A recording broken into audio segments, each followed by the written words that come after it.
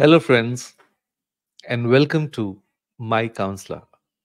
In fact, Ask the Counselor once again. And first of all, let me wish you a very happy Basant Panchami and for the youngsters, happy Valentine's Day. So, as we Indians ready to celebrate anything or any festival with the blink of an eye, so I'm sure by the end of the day, you must have had your share of celebrations. But today, what I am going to share is something very close to my heart, and I'm sure it can give you insights to who you are or how your life should be. And as I've always said, let us make this as a conversation. So feel free to write what you think about this video. And as I would say, my professional journey of more than 3 decades, I have had, my share of struggles, unfortunate events, or setbacks. But then down the line, I would say that one day that awakening came that I also realized that I have the power to change this narrative, to rewrite my story in a way that empowers me and brings me joy. And today, if I sit here, I would say that I am no longer a victim of circumstance, but the master of my destiny. And that's why, you know, I'm doing what I love the most. I help students, I help teenagers, I help, in fact, nowadays, I would say my youngest student can be a person who is around, let's say, 6 years of age, and the eldest, as long as a person lives. So, this is my destiny. I would say I'm the writer, director, and main actor of my story. And this is the script that I have written for myself. And I choose to fill it with love, success, and happiness. Because instead of dwelling into past failures, I would like to focus on the lessons they taught me and the strength that they gave me.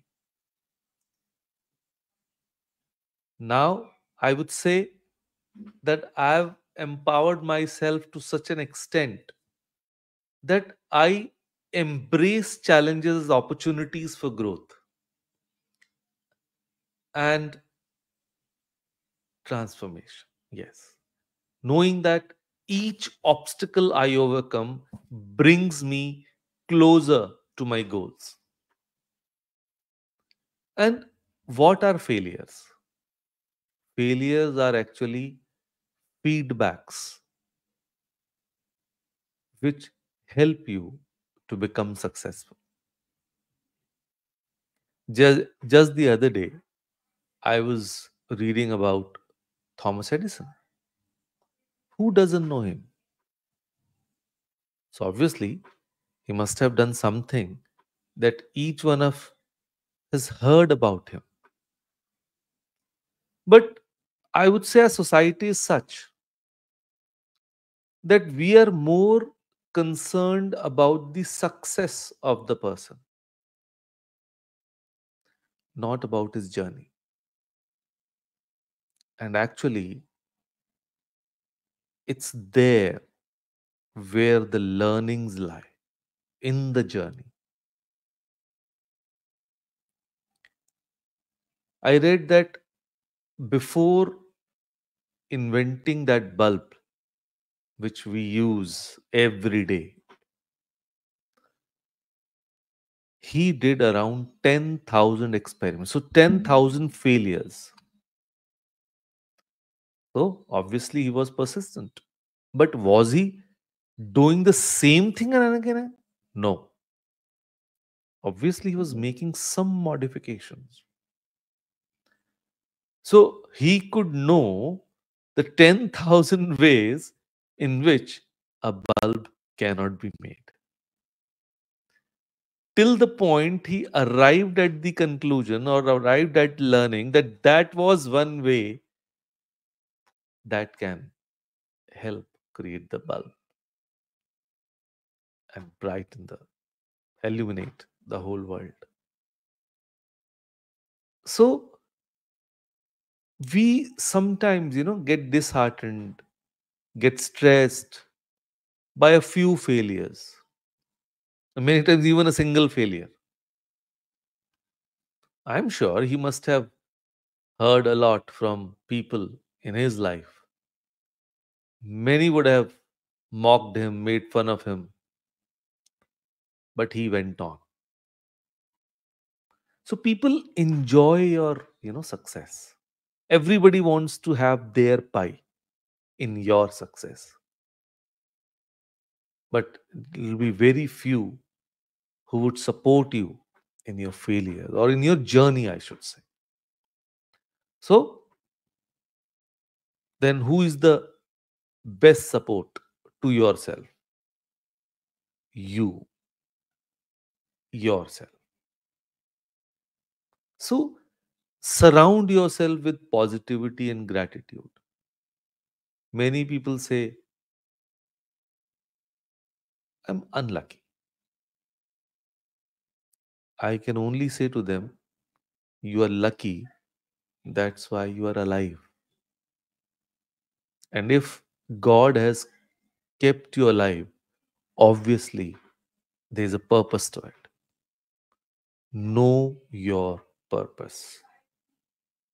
So let go of negativity and self doubt. I am the architect of my own reality, shaping it with intention and purpose. And as I reinvent my story, I see the world through new eyes. The things that once seemed insurmountable now appear as stepping stones to greatness. I'm filled with a sense of possibility and excitement for the future. Yes, I am the author of my own story, and I choose to make it a masterpiece. What about you? Think, decide, and take action. Thank you.